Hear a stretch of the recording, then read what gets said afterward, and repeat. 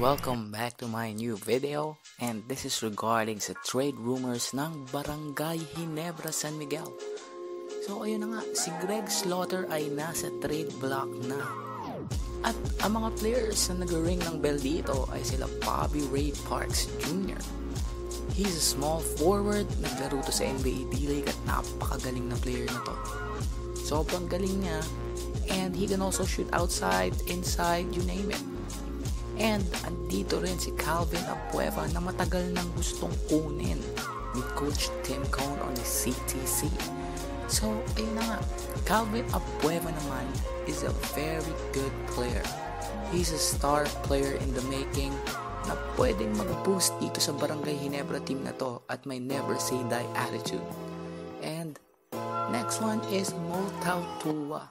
So, eto si TAUTUA ay isang legit na center who could also play power forward and also can play small forward.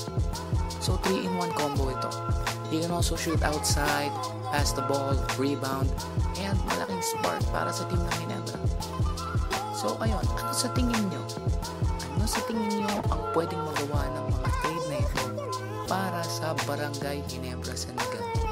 So I got these sources na nagrinig ng bell din. So, Greg Slaughter is ready to move on or not? Ano sa tingin nyo? So, comment down below for any suggestions or ano sa tingin nyo. And don't forget to hit like, okay?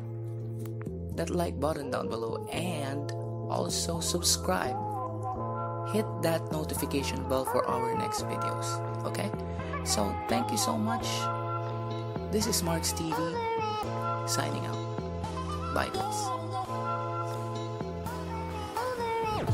And shout out nga pala kay Paju Valdez, Angelo Marco, Gerald Diaz, at sa mga new subscribers ko.